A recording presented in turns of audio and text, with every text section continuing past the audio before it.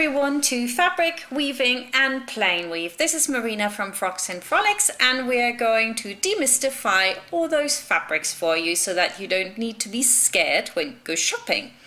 Now, we have to differentiate between three different types of fabrics. So the woven fabrics made on a loom, then we've got knitted fabrics on a knitting machine, and then we've got bonded fabrics which are actually made on a conveyor belt.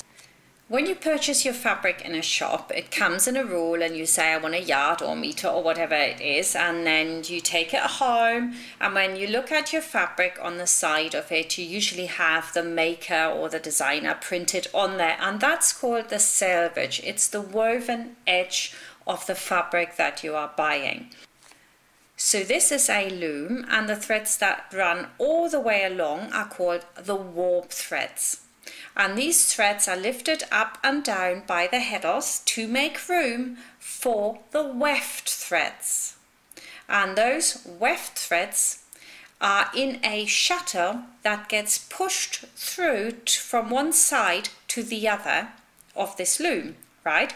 So in the olden days, or on an old-fashioned loom, it looks a little bit like that. You've got your warp threads on the top and the bottom, making a gap through which that shuttle can just go through, and then they just change position up and down to make the fabric. So again, when you get your fabric, you have the warp running along it and the weft which goes from side to side, and that makes your selvage. When you're cutting out any fabric, you usually put it on the fold. That means you just simply fold it over, and the selvages on the side are placed on top of each other. You also got an arrow on your pattern pieces that indicates the grain, the direction you need to put it, and this arrow needs to be parallel to that selvage. You can also cut out on the bias, but the arrow on your pattern piece will still face straight down, parallel to the selvage. So you only need to put that parallel to know, yes, this is right.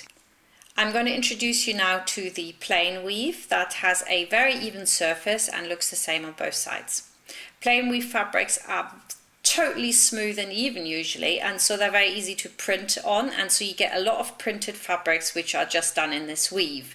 Depending on the fiber and the yarn that you use, you can make this fabric look hard wearing or very delicate, and also when you have more spacing between the yarns, it will also determine how thick or how thin it looks. And now I want to just have a look at a few examples that you might have come across in the shops. For example, cotton lawn, one of my favorites, really good for a beginner, very easy to work with.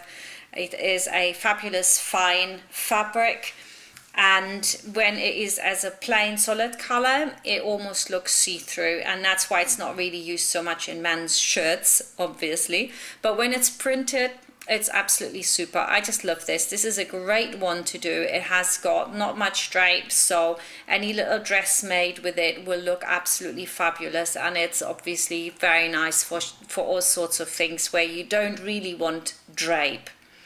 The next one I want to talk about is muslin. Muslin was very, very popular in the 18th and 19th century, but these days, especially in America, it's more used to talk about a cloth we use to fit garments, to check out whether they are okay or not, when actually that is called calico. The fabric we're using is not actually muslin, it's calico.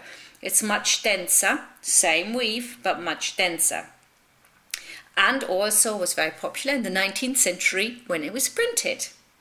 But we want to talk about muslin, that very lightweight, fantastic fabric which originated, or some people say is from Mosul in Iraq, hence the name muslin, and also from Dhaka in Pakistan, where they really took it to the next level, and they actually managed to grow a cotton plant. When you took the fibers and you soaked them in the water, they wouldn't puff up, and in fact they got stronger, very much like linen does. And it's so unique because they've never been able to grow this kind of cotton plant anywhere else, and in fact they have muslin festivals there. It was eradicated by British rule because what they did is they apparently cut off the thumbs of the weavers, so they couldn't export it anymore, so the British that made their own could just have their own. Little bit of an historic tidbit here.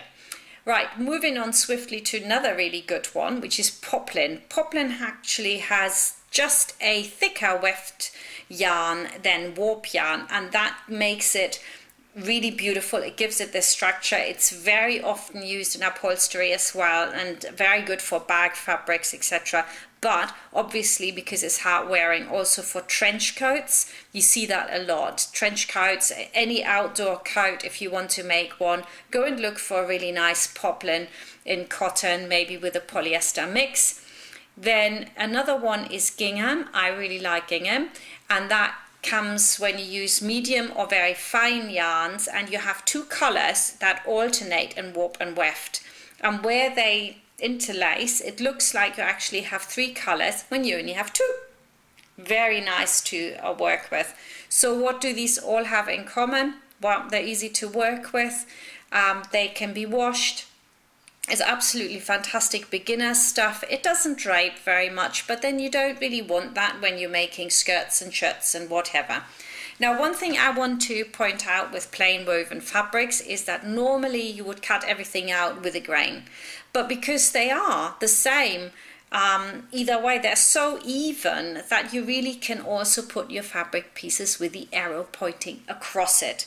The exception to this obviously is poplin, because it has direction, because it's got that thicker yarn going through the weft, so you don't want to do it there. Anyway, thank you for watching again, and I'll see you next time where we're going to do the twill weaves. Bye for now.